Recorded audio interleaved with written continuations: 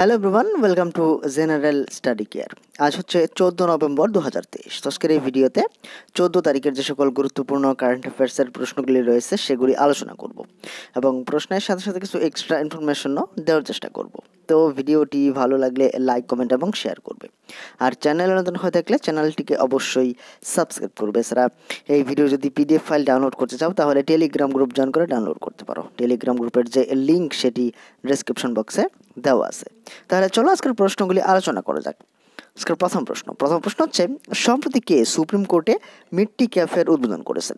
তো এখানে সঠিক উত্তর হবে কি অপশন এ, DY চন্দ্রচূড়। তো বর্তমানে আমাদের যে সুপ্রিম কোর্ট তার প্রধান বিচারপতিকে DY চন্দ্রচূড়। তো সম্প্রতি ইনি এই সুপ্রিম কোর্টে মিট্টি ক্যাফের উদ্বোধন করেছেন।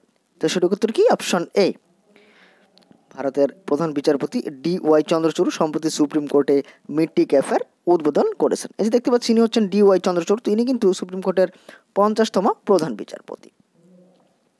পরের প্রশ্ন সম্প্রতি বিশ্ব দয়া দিবস কোন দিনটিতে পালন করা হয়েছে? তো এখানে সঠিক উত্তর হবে অপশন ডি, 13 নভেম্বর। সম্প্রতি 13 নভেম্বর পালন করা হয়েছে বিশ্ব দয়া দিবস বা ওয়ার্ল্ড কাইন্ডনেস ডে।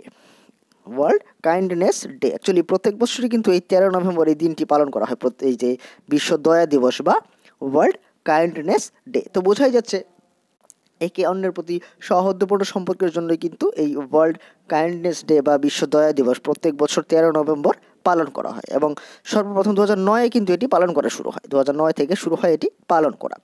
তো সঠিক উত্তর কি অপশন ডি, 13 নভেম্বর সম্প্রতি বিশ্ব দয়া দিবস বা ওয়ার্ল্ড কাইন্ডনেস ডে এটি পালন করা হয়েছে। আচ্ছা, যে নভেম্বর মাসে এ পর্যন্ত যে গুরুত্বপূর্ণ ডে বা দিবসগুলি পালন করা হয়েছে সেগুলি বলি। যেরকম সম্প্রতি এই 4 নভেম্বর পালন করা হয়েছে গঙ্গা উৎসব day. 5 November world tsunami awareness day পালন করা হয়েছে। আর 7 November national cancer awareness day পালন করা হয়েছে। 8 নভেম্বর ওয়ার্ল্ড রেডিওগ্রাফি ডে পালন করা হয়েছে। 9 November national legal service day পালন করা হয়েছে। আর 10 নভেম্বর এই ন্যাশনাল এডুকেশন ডে পালন করা হয়েছে। পরের প্রশ্ন, সম্প্রতি কোন দেশ ভারতকে সুরক্ষিত দেশের তালিকায় জুড়েছে? তো এখানে সঠিক উত্তর হবে কি অপশন বি, ইংল্যান্ড অর্থাৎ ইউনাইটেড কিংডম। তো সম্প্রতি ইউনাইটেড কিংডমের যে গভর্নমেন্ট রয়েছে তারা এই ভারতকে একটি সেফ স্ট্যাটাস প্রদান করেছে, অর্থাৎ এই সুরক্ষিত দেশের তালিকায় জুড়েছে। অ্যাকচুয়ালি যে সেফ স্ট্যাটাস এটি কেন প্রদান করা হয়েছে? এই ইমিগ্রেশনের যে প্রসেস রয়েছে না, মূলত সেজন্য ইমিগ্রেশন সিস্টেমের উপরেই কিন্তু ভারতকে এই সুরক্ষিত দেশের তালিকায় জোড়া হয়েছে, অর্থাৎ সুরক্ষিত দেশের তালিকার একটি স্ট্যাটাস প্রদান করা হয়েছে। তো এক্ষেত্রে কী হবে, অর্থাৎ এই যে এই স্ট্যাটাস দেওয়ার ফলে কী হবে, যারা ভারত থেকে অবৈধভাবে ইউকেতে বসবাস করতো বা যারা অবৈধভাবে সেখানে যাওয়ার চিন্তা ভাবনা করেছিল তাদের জন্য কিন্তু খুবই সমস্যা হবে, অর্থাৎ আইনিভাবে যারা যাবে তাদের জন্য খুবই সুবিধা হবে এই সম্প্রতি ভারত থেকে ইংল্যান্ডে যাওয়া। তো সঠিক উত্তর কি অপশন বি, ইংল্যান্ড বা ইউনাইটেড কিংডম। আচ্ছা, ইউকের রাজধানী কি? এর রাজধানী হচ্ছে লন্ডন, মুদ্রা হচ্ছে পাউন্ড স্টার্লিং। আর বর্তমানে প্রধানমন্ত্রী হচ্ছেন ঋষি সুনাক। পরের প্রশ্ন, সম্প্রতি AMFI এর নতুন CEO হিসেবে কে নিযুক্ত হয়েছেন? তো এখানে সঠিক উত্তর হবে অপশন এ, ভেঙ্কট নাগেশ্বর।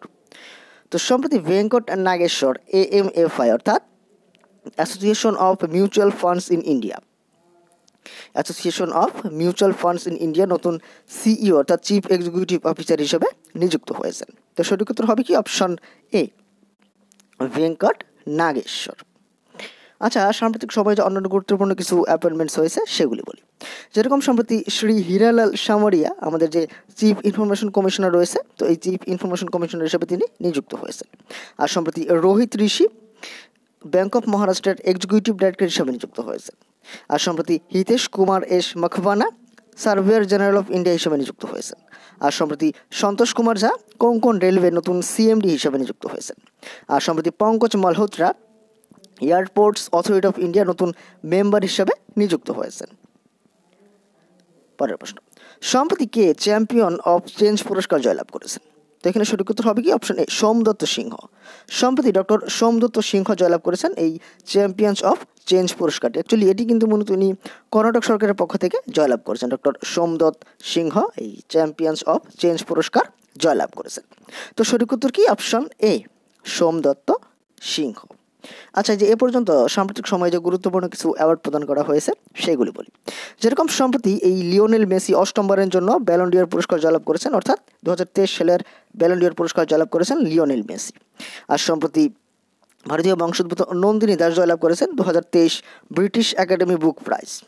আর সম্প্রতি কেরালা গভর্নমেন্ট এই তাদের যে বিখ্যাত পুরস্কার কেরালা জ্যোতি সম্মান, তো এই কেরালা জ্যোতি সম্মানের জন্য টি পদ্মনাভনের নাম ঘোষণা করেছে। আর সম্প্রতি কেরালা রাজ্য গ্লোবাল রেসপন্সিবল ট্যুরিজম অ্যাওয়ার্ড 2023 জয়লাভ করেছে।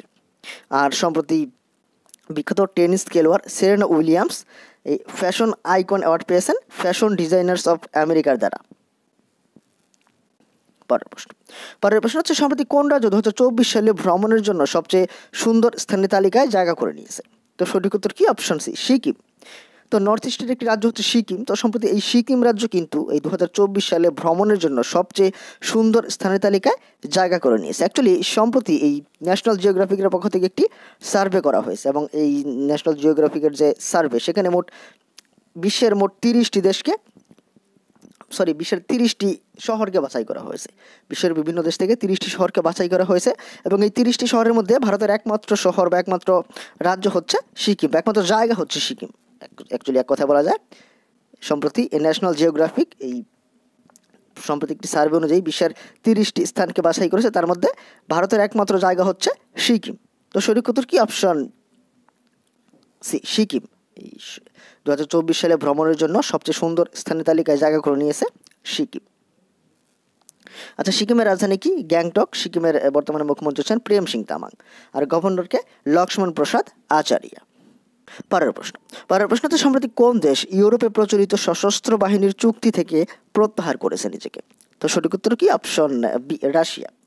তো আমরা জানি এই রাশিয়া ইউক্রেন যুদ্ধের পর থেকে, অর্থাৎ যুদ্ধ শুরু হওয়ার পর থেকেই কিন্তু ইউরোপের দেশগুলির সঙ্গে রাশিয়ার সম্পর্কের খুবই অবনতি হয়েছে। তো তার ফলে এই রাশিয়ার সম্প্রতি একটি যে চুক্তি ছিল সশস্ত্র বাহিনীর চুক্তি, ইউরোপের সশস্ত্র বাহিনীর চুক্তি, তো সেখান থেকে নিজেদের নাম প্রত্যাহার করেছে। তো সঠিক উত্তর অপশন বি, রাশিয়া। আচ্ছা, রাশিয়ার রাজধানী কি? রাশিয়ার রাজধানী মস্কো। রাশিয়ার মুদ্রা রুবেল। রাশিয়ার বর্তমানে রাশিয়ার প্রেসিডেন্ট ভ্লাদিমির পুতিন। পরের প্রশ্ন, সম্প্রতি ভারত ও কোন দেশের মধ্যে পঞ্চম 2+2 বৈঠক আয়োজন করা হয়েছে?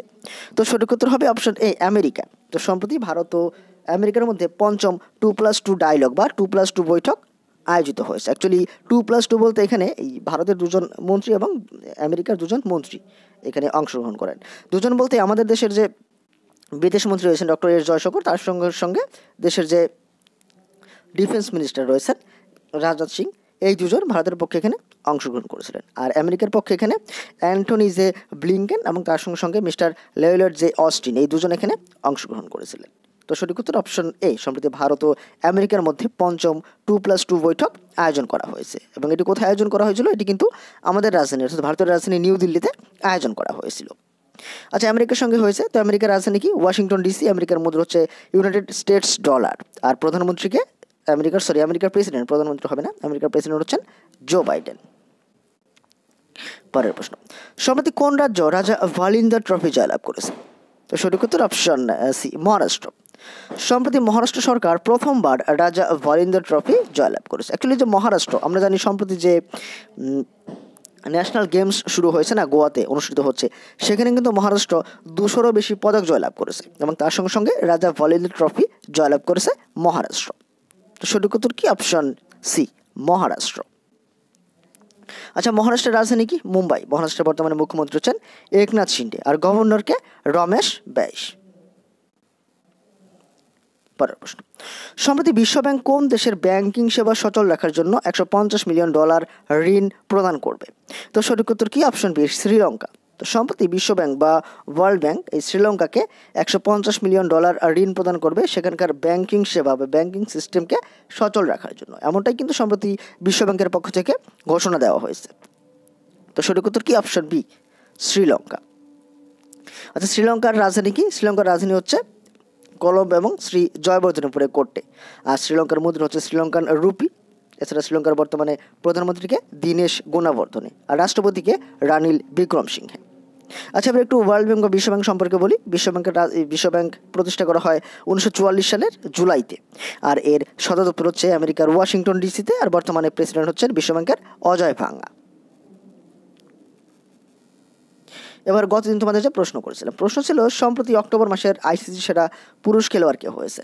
তো সঠিক উত্তর কি? Option B, Rachin Rabindra.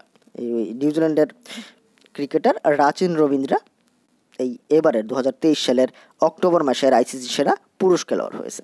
তো সঠিক উত্তর অপশন বি, রাচিন রবীন্দ্রা। আর এবার আজকের প্রশ্ন, অর্থাৎ তোমাদের জন্য যে প্রশ্ন থাকবে, প্রশ্ন হচ্ছে সম্প্রতি কোন রাজ্যের মরিয়ানি এবং রোঙ্গিয়া রেল স্টেশন 8 রাইড সার্টিফিকেট পেয়েছে ফাসাইয়ের পক্ষ থেকে? তো অবশ্যই তোমরা এই প্রশ্নটি সঠিক উত্তর কমেন্ট বক্সে করবে। তো বন্ধুরা, আজকের ভিডিও যেখানে 14 তারিখের গুরুত্বপূর্ণ কারেন্ট অ্যাফেয়ার্সের প্রশ্নগুলি আলোচনা করলাম। তো ভিডিওটি কেমন লেগেছে অবশ্যই কমেন্ট করে জানাবে, আর ভিডিওটি ভালো লাগলে লাইক, কমেন্ট এবং শেয়ার করবে। আর চ্যানেল নতুন হয়ে থাকলে চ্যানেলটিকে অবশ্যই সাবস্ক্রাইব করবে। পরের ভিডিওতে অন্যান্য প্রশ্নাবলী নিয়ে হাজির হব। আজকের ভিডিওটি দেখার জন্য ধন্যবাদ।